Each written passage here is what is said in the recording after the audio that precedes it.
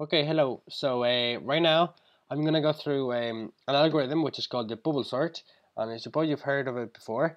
And if you haven't, well, just you're gonna listen to it now. Anyway, so what the bubble sort does is we get a list of integers or floats. Now we're gonna work with integers and positive integers. We're gonna check it with negative integers to see how it works, and we're going to order the list from the biggest, no, from the smallest to the biggest value. Okay, and there's a lot of ways to do this. Okay, and there's one of them is called the bubble sort, and this is the one today I'm going to talk about.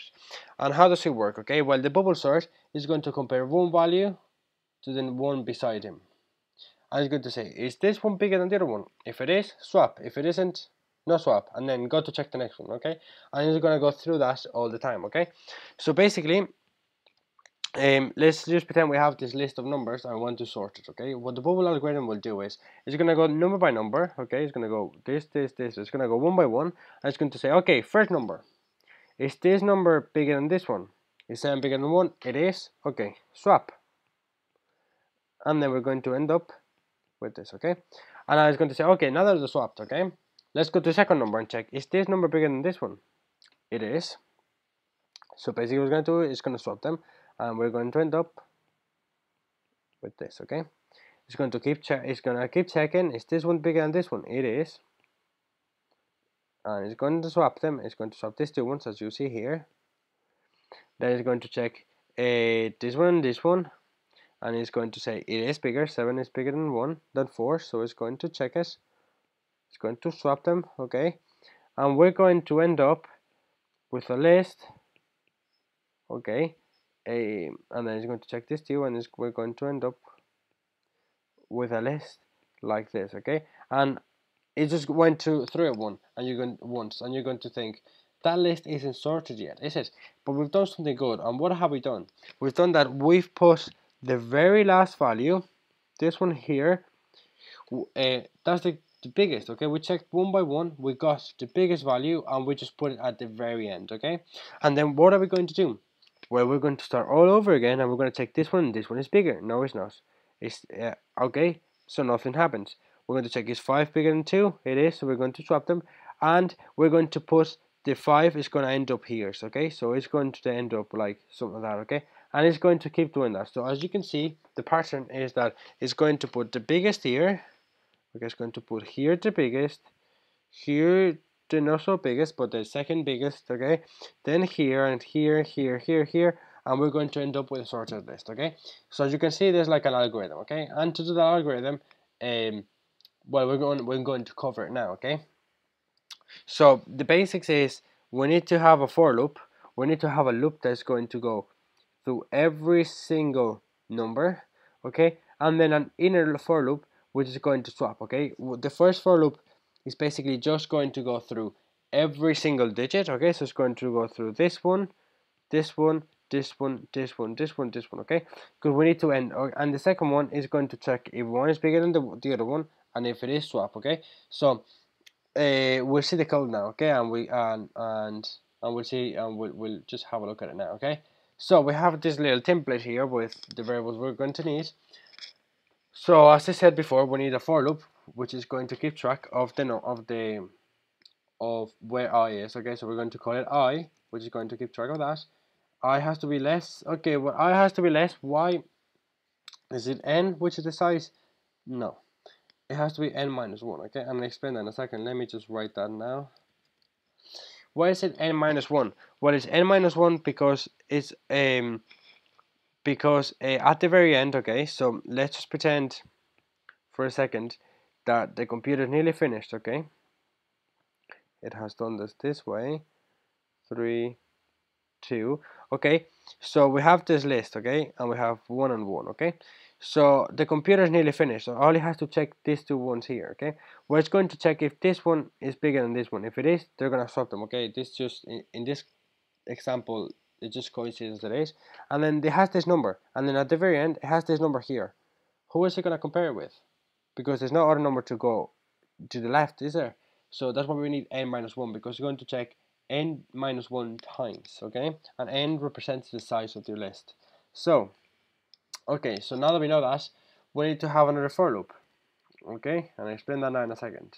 So j has to be less than, again, a minus 1, but minus I, I'll explain that in a second, j plus plus.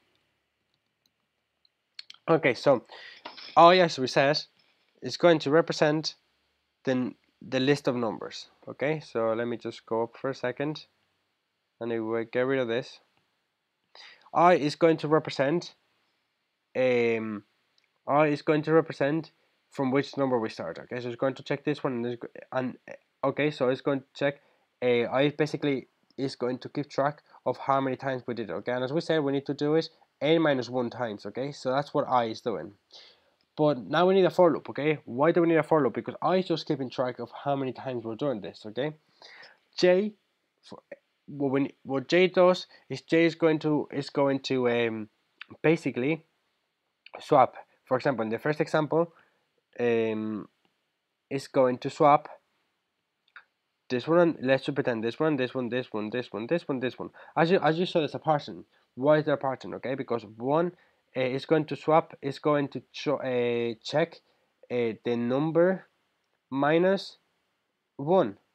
For the second iteration, is going to check something different. Okay, so if we have with the second iteration, it's going to have to check this one, this one, this one, this one.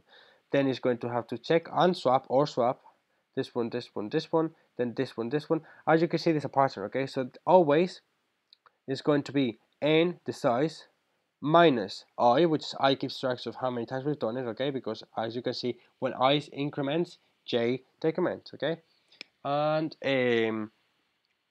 what else we need to keep track? And okay, so that's why it's n minus 1 minus I. Okay, we know that again. Okay, so now we have that. What do we do? Well, we're going to need to create a temporary variable, which I called temp, and we're going to give the array. This is just swapping. Okay, so right now what we're doing is swapping. Okay, so if you want me, I'll write it down here now. Oh no, what am I doing? Sorry, no, I forgot. Now we need to check. Well, is the value on the right, is my value, is it bigger than the value beside me? So basically we do, if rj, okay, j is, as we said before, j, let me just finish writing this because I can't do 3 times at the same time, 3 things at the same time, so yeah, I can't even talk. Plus 1. So let's just close brackets. So what is this doing? Okay, well, as I said, j is going to go one by one. Okay, so it's going to come here, it's going to say, okay, well, tell me, is this one bigger than this one? It is. If it is, swap. Okay, so if j is array j bigger than array j plus 1, okay, because j, as you can see, just gives track of the index of them. Okay, and if it is, swap. Okay, and that's basically what we're doing. And then we need to increment j. How do we increment j? Well, the for loop does it for us. Okay, so if it is, what do we need to do? If it is, we need to, oh gosh, swap. Okay, so how you spell it? No, like that. Okay, so swap. How do we swap? Well, we create a temporary variable. Okay, and this is just common sense. And we say, okay, the temporary variable is going to be j. Okay, then we're going to say array j is equal to array j plus 1. Okay, so now, and then we need to put into array j plus 1, we need to push temp. So now they're swapped. Okay, you can't just say, well, that's just common sense. Okay, I'm not going to go through it because the video is going to be long as hell. Okay, and that's just about it. Okay, so this is basically what it's doing. Is going one by one. The first for loop is basically keeping track of, what is it keeping track of? It's keeping track of the number of times to do it. Okay, so basically this is keeping track of how many times do we have to do it. Okay, because we can't just do it in infinite times. The second for loop, what it's doing, is just keeping track of how many times do we have to check if it's swapping or not. Okay, so that's basically keeping track of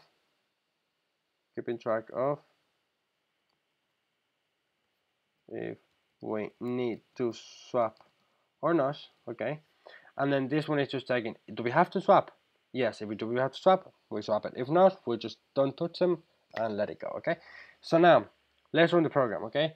What do we need to run the program? Well, to run the program, that's not going to print anything to the screen, sure it isn't. So let's just write down a little for loop that is going to check one by one.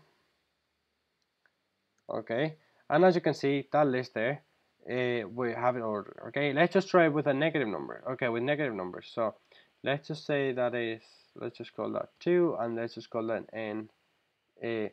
Okay, n is the size, as I said before. And you can see it's our sources as well. Okay, it's -6, -4, -1, 1, 1, 2, 3, 5. Okay. So as you can see now, this does work. Okay, and I hope that was understandable. Okay, I would recommend if that wasn't well. First, if you don't really understand, or if you did, just let me know. Okay, because I kind of want to know. And let's see if I can do some. And I would also recommend to try to find links. And if I remember, I'll put links in the description of little animations, which are easier to see and visualize. Okay. But anyway, thanks for watching, and yeah, just that. Thanks for watching.